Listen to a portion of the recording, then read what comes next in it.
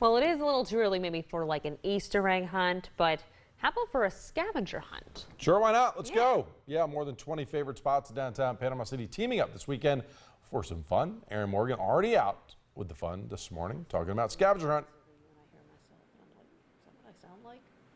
Hey, good morning, guys. That's right. We are here at Main Street Antiques, which is one of the businesses that will be a part of the scavenger hunt this weekend. And I'm here with Leanne, and let's talk about the event that's happening. So it's going to be a great time. It's family friendly, completely free.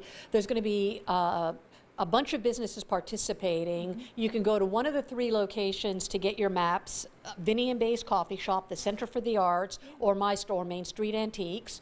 All of the venues will have balloons out front, so they'll be easy to find, and each venue will have 2 items for you to find. One is going to be pretty easy for kids, and one will be a little bit more challenging for adults. Nothing is going to be hidden away. You're not going to have to dig through things to find it, but it will be fun. Once you get 20 stamps, you can turn your maps back into the original location, one of the 3 locations, and on Tuesday we'll do a drawing for a prize. I think we have multiple prizes.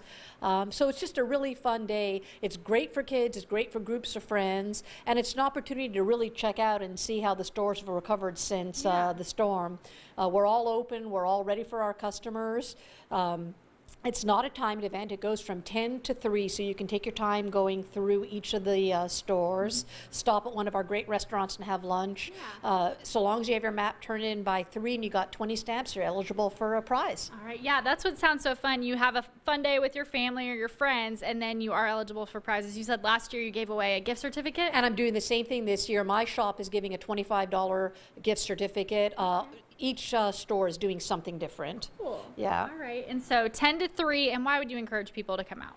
Well, it's a fun day to spend with your family, and everybody loves a scavenger hunt. You know, it's just a really fun event. I like the idea that kids can take part in it because we have something for the children to find, and they get so excited. This is going to be our 3rd time doing this. Last time we had over 1,000 participants, a lot of families and a lot of groups of friends, and the kids, when they find their item, are just joyful. Yeah. So, you know, those are memories that you make with your family that they'll remember forever. All right, thank you so much, Leanne. And you guys can come down here or to one of the other 3 locations on Saturday for the scavenger hunt, and you guys can participate as well. But